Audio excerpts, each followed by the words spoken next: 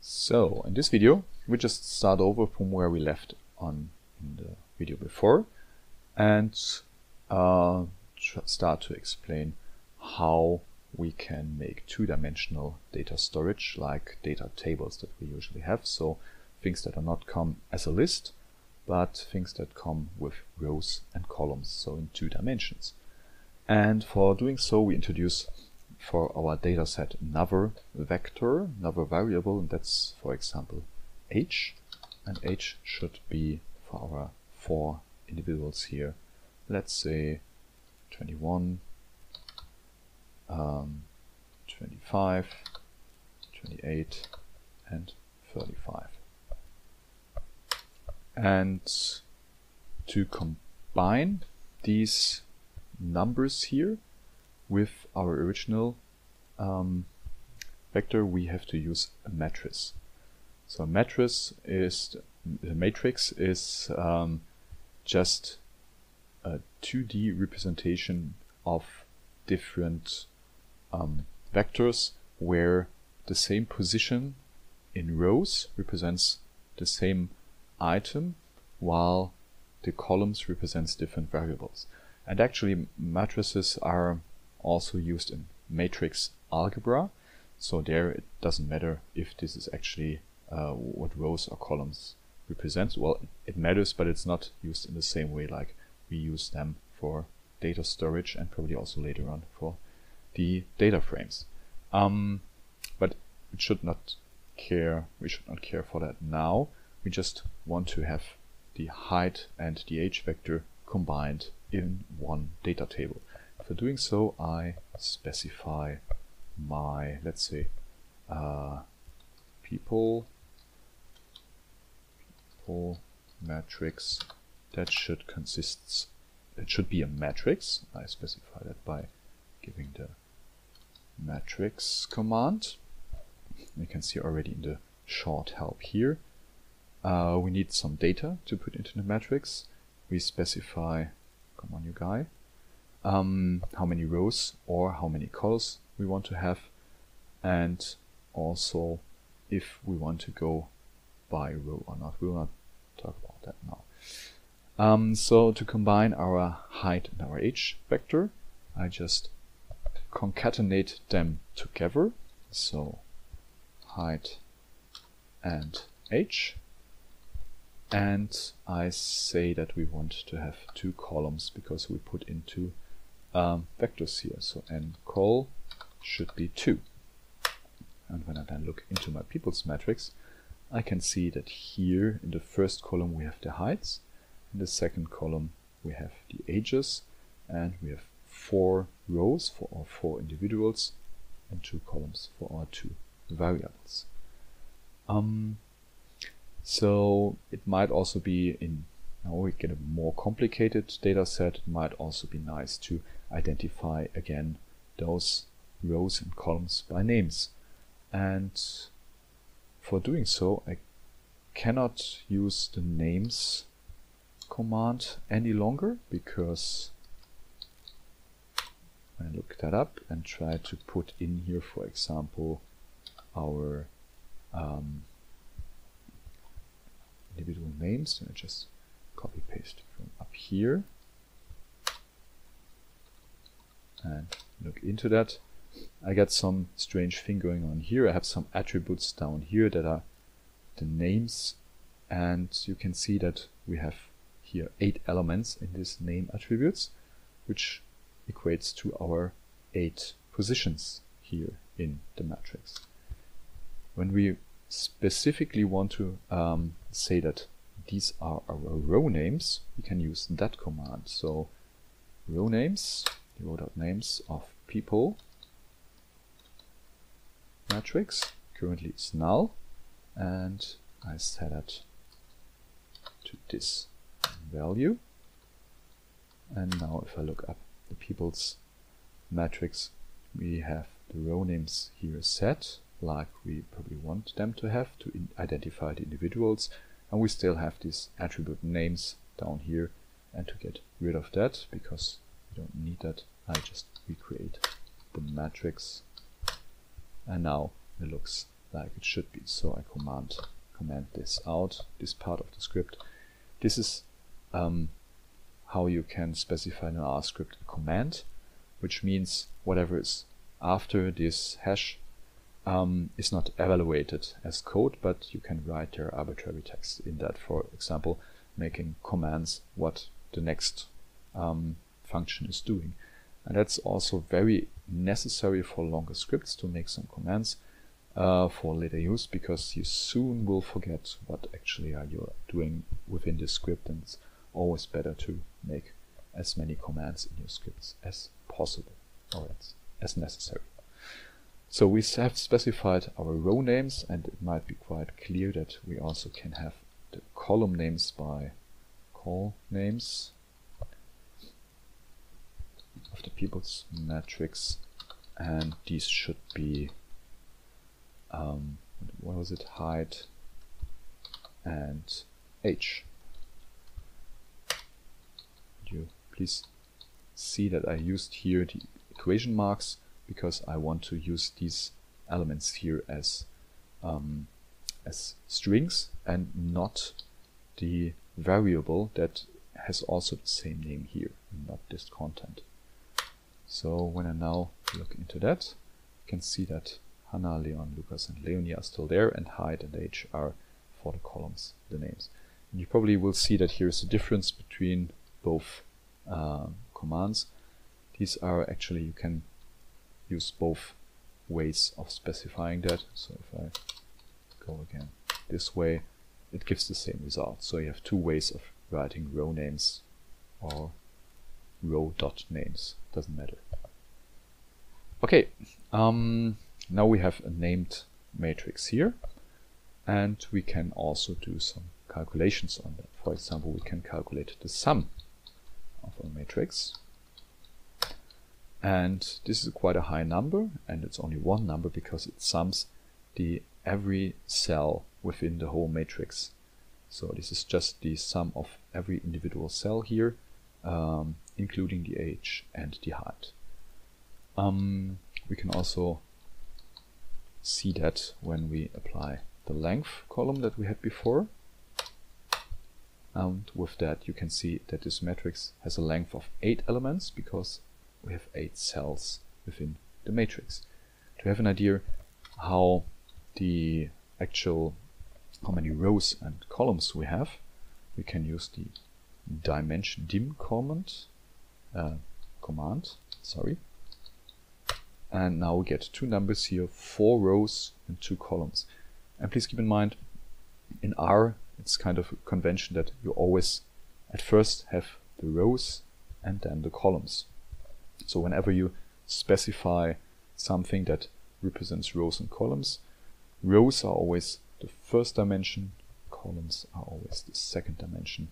And this holds also true when you get into 3D data sets, which we will not do here, which are sometimes used, but then you have also rows, columns, and then the third z-axis that you can't see here on screen. Okay, you could also individually get the number of rows and the number of columns by a row of our matrix. It's 4, and you probably guess it already, and call gives you the number of columns here, 2 columns. And we can also access individual elements in the matrix. Let's have a look here. And now for accessing elements, again we need these square brackets, and let's say we want to access this element here, so it is in the 3rd row and in the 1st column. So remember, rows before columns, I say 3rd row and 1st column, and there we get this value here. You could also, for example, like to have one whole row, and then you just leave out the 2nd number. When you do that, you got this 3rd row here, and both elements that are in that row. Or if your dataset would contain more variables, you would also get all the other elements here. So with leaving out this number, you get all elements there. You can also turn it around and say, for example, you want to have all elements of the first column, then you put a blank or nothing here, just a comma, and then the 1, and then you get a vector back which contains all the heights of these individuals. What is also possible with matrices is that rows and columns are not so fixed in a matrix in respect to their meaning, and I can turn this matrix around by using the T command.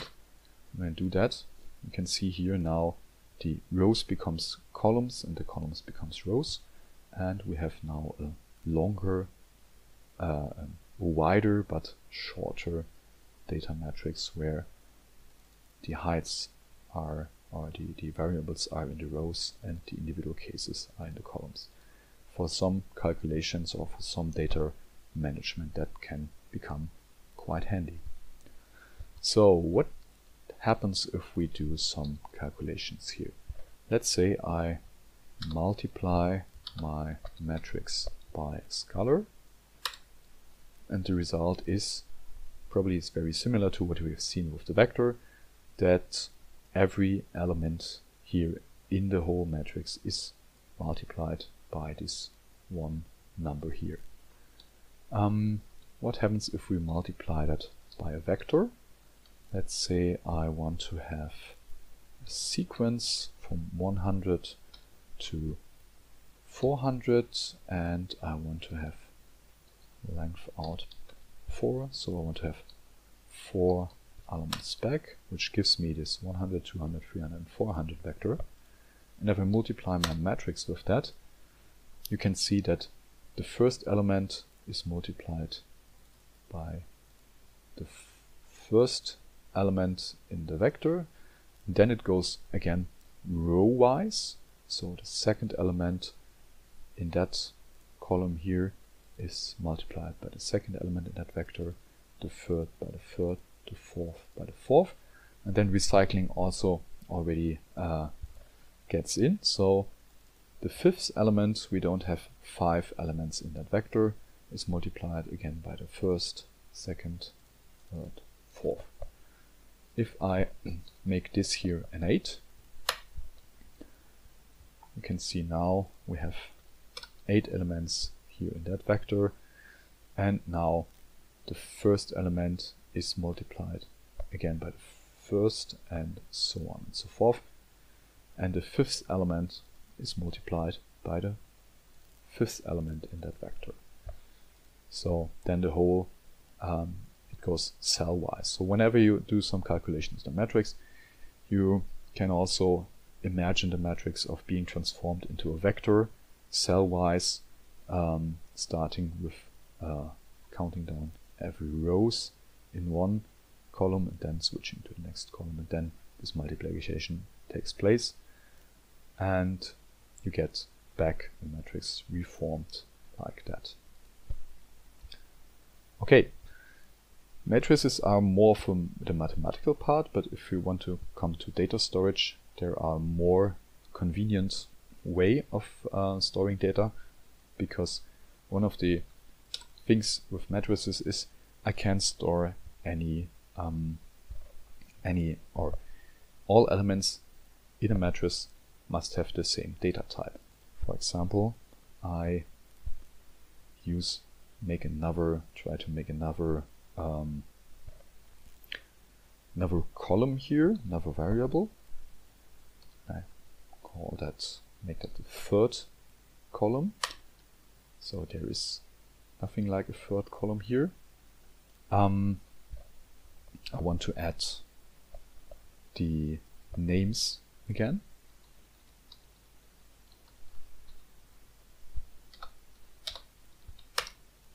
And this doesn't work like that.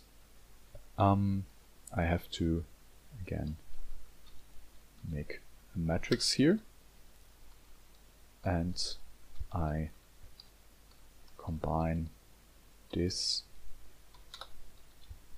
in a way that I put my ad hoc vector in the back of that, and say I want now have 3 columns. And first thing you might notice is that now every value here is in quotation marks, because I try to put in a string vector, and this means because every element has to have the same data type in a matrix, all other elements are also understood as string vector. So we can't do any calculations any longer with these elements here. Pardon.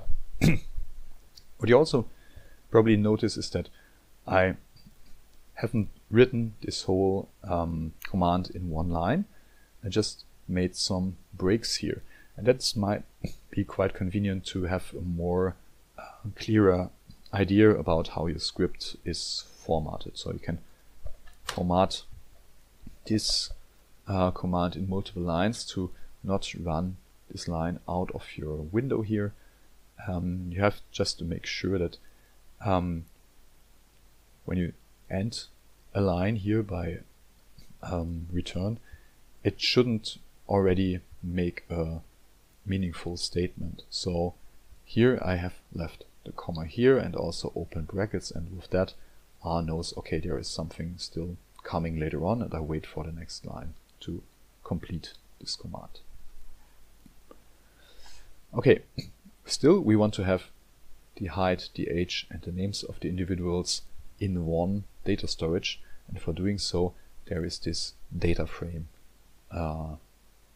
class type in R. So let's say we want to have a people, not matrix, but I call that df for data frame, and this should contain a data frame where my height equals to my height vector I have set before, my age vector should equal to my age vector I set before, and my names should come, no, this one actually, should come from my ad hoc vector here. So with that, we have this data set up. And while I was just making this mistake, what happens if I do it that way? Just watch what happens up here. You can see that now a names thing has popped up here because I have made a real attribution here of a variable by using the arrow, while with the equal sign it doesn't make this attribution. I just remove the names again. Now they are gone. If I run the command again, names do not pop up here.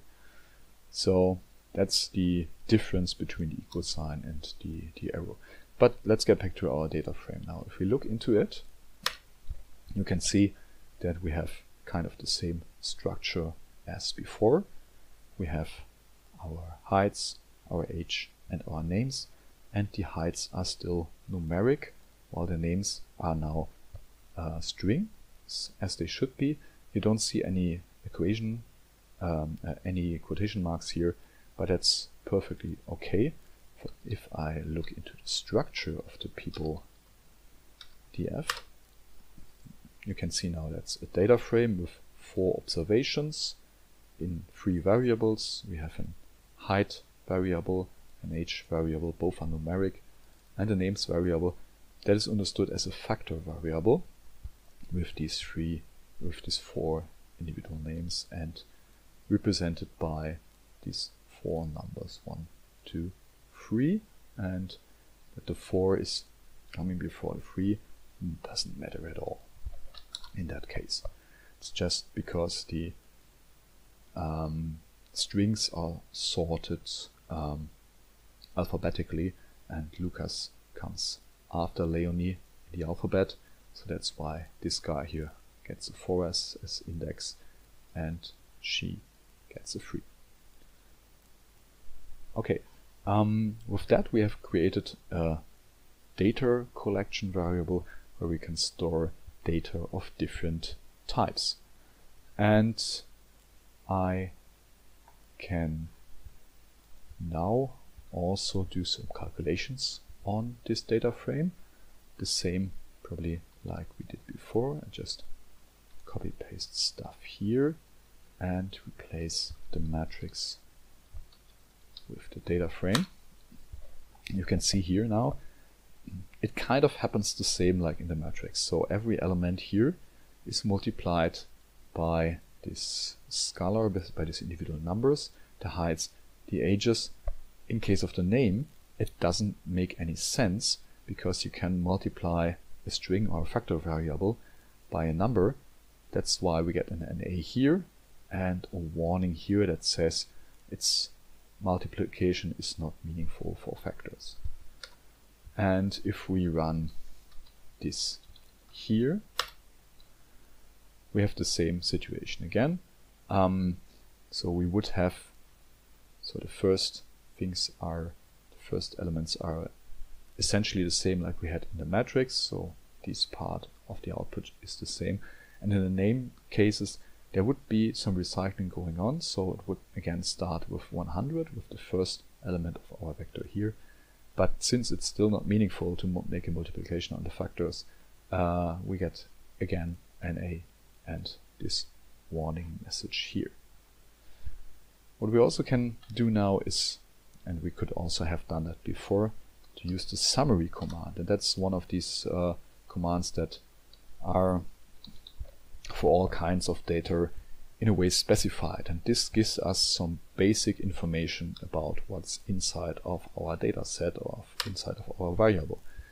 So we can see we have in the summary we have our 3 variables here with the basic statistics about the variables. So the minimum value, first quantile, median and mean.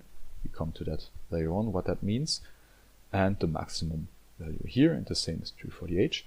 While in case of the names, which is a factor variable, we get the counts of how often the individual values within the factor variable are represented. And since all our names are unique, you always get a 1 here. Let's add another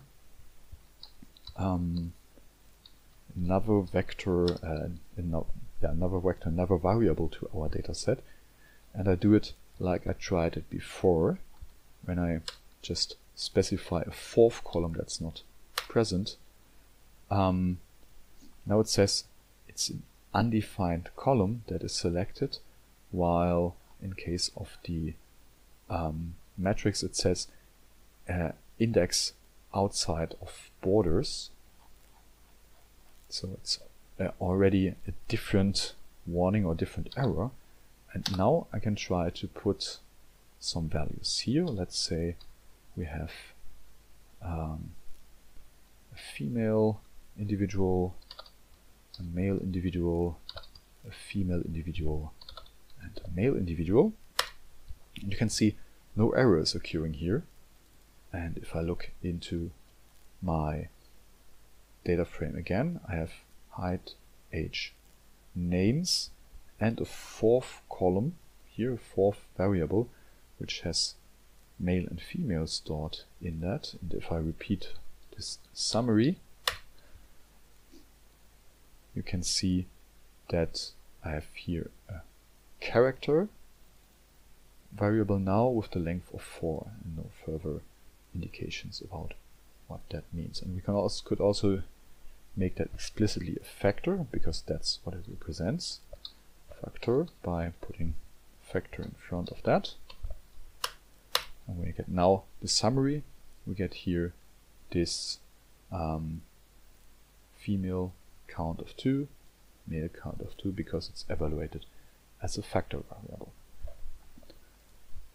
We can also specify row names and column names like we did before, and column names might be useful right now because this is not a very meaningful name for the columns. So let's say call names of my people data frame should equal to the call names that we had already, and add another call name that is sex. Oops.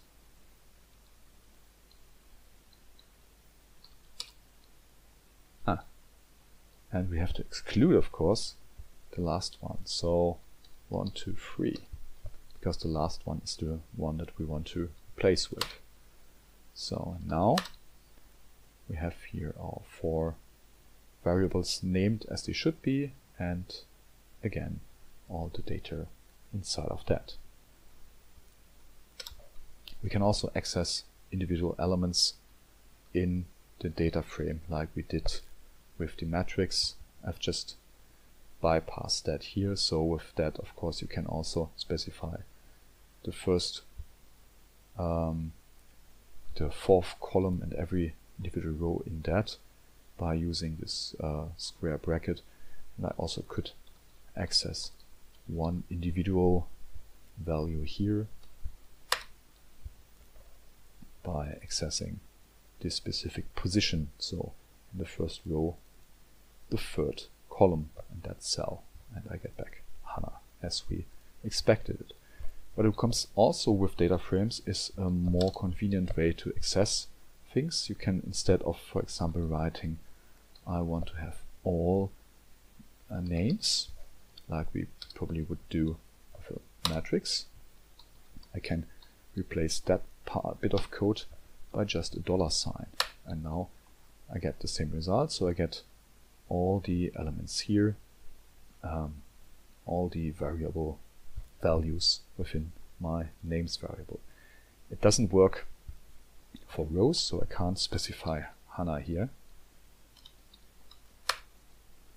because it only works in the columns. So just remove that again.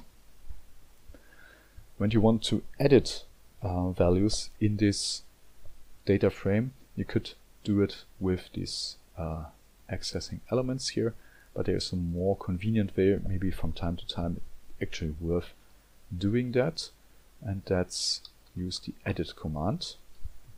And when I do that and type that correctly, I want to edit my data frame, and I want to put the result of that in a new data frame. I could actually use the same variable here, but it's important that the output of this editing process is again stored in another variable, otherwise it's just lost. So when I do that, I get a window that's for you now off screen, and I can go into a cell and, for example, remove everything that's in there and call her L,